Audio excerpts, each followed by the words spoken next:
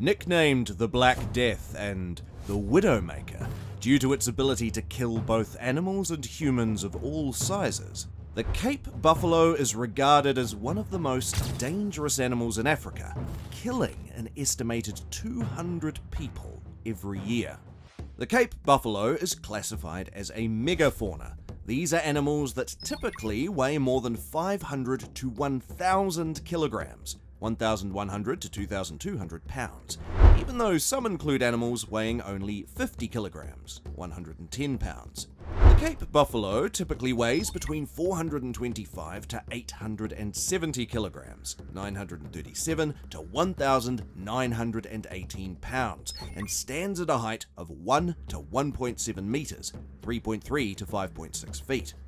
It has a head-to-tail length of 1.7 to 3.4 meters, 5.6 to 11.2 feet, certainly qualifying it for the status of megafauna. Its stature is bulky with short and stocky legs. Its appearance is characterized by its horns that taper curved outwards.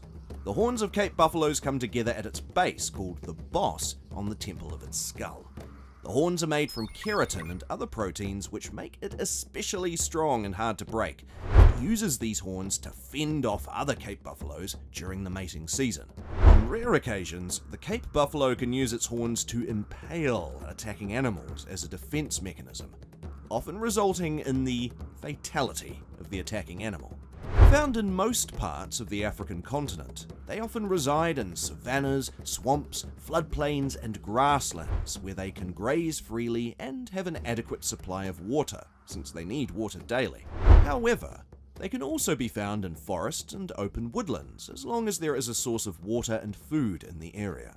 If you enjoy our videos, consider subscribing and become part of the pack, or join the channel as a member and support the future creation of videos. Thank you. The male Cape buffalo reaches sexual maturity at 4 to 5 years of age, while it takes 6 years for female Cape buffaloes. Their mating season usually begins during the middle to the later parts of the rainy season.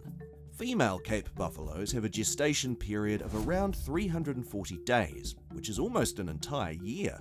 Because of this, many calves are born at the onset of the rainy season, and the female calves are then ready for breeding by the end of the rainy season.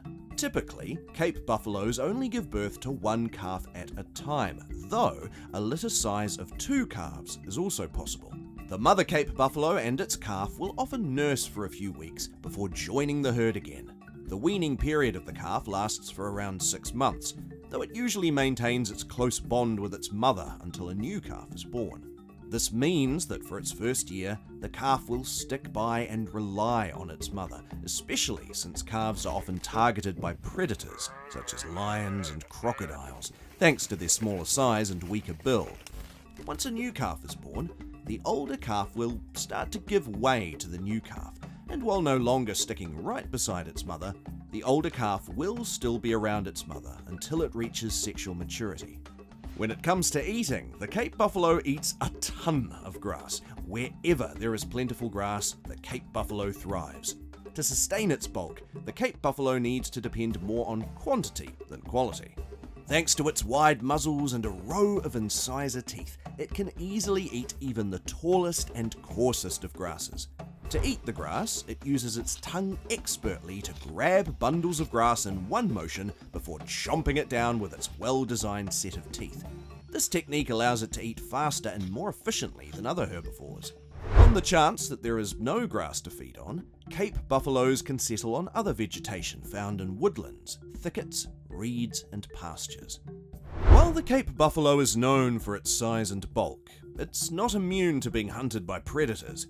Generally, the full-grown Cape buffaloes only need to worry about a pride of lions and a basque of crocodiles.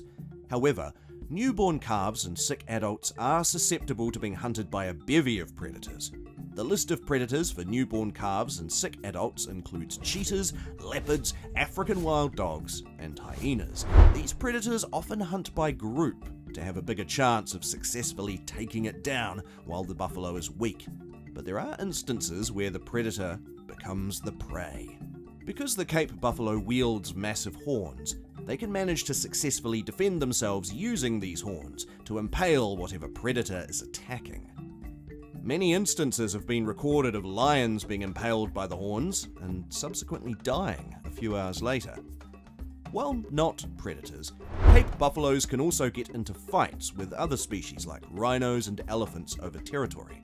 Most fights are usually just both animals fronting up to each other, but some fights may be fatal for the buffalo.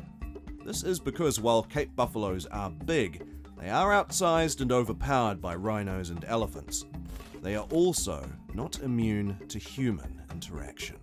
Humans have hunted Cape buffaloes as game animals for as long as we know. The Cape buffalo, specifically its whole species of African buffaloes, is listed as one of Africa's big 5 game animals, as they fetch a fortune when hunted.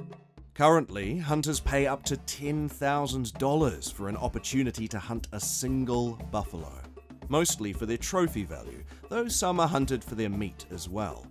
Hunting individual animals will not harm the local population of the species immensely, and the money earned from allowing the hunt will help the anti-poaching patrols and villages nearby, as well as the Communal Areas Management Program for indigenous resources to local areas. However, with such a large number of interactions, the Cape buffalo will inevitably defend themselves from what they deem as dangerous individuals. Whether the intent of the person is hostile or non-hostile, if the buffalo sees it as a threat, it will attack.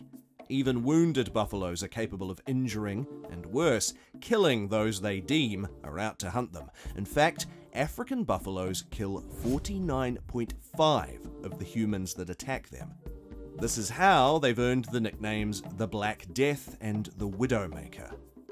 Now, while this animal is dangerous, it doesn't mean it's immune to being a threatened species.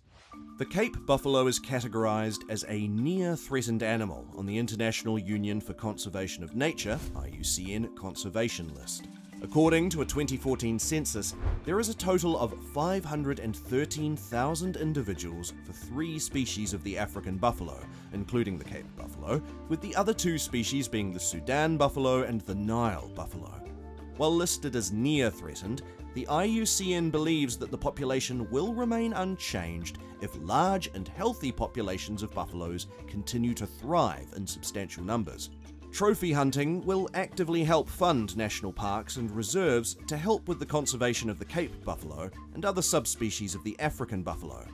One must note, however, that the Cape buffalo, along with other bovine animals, both the wild and domesticated ones, suffered from the huge 1890s African rinderpest epizootic.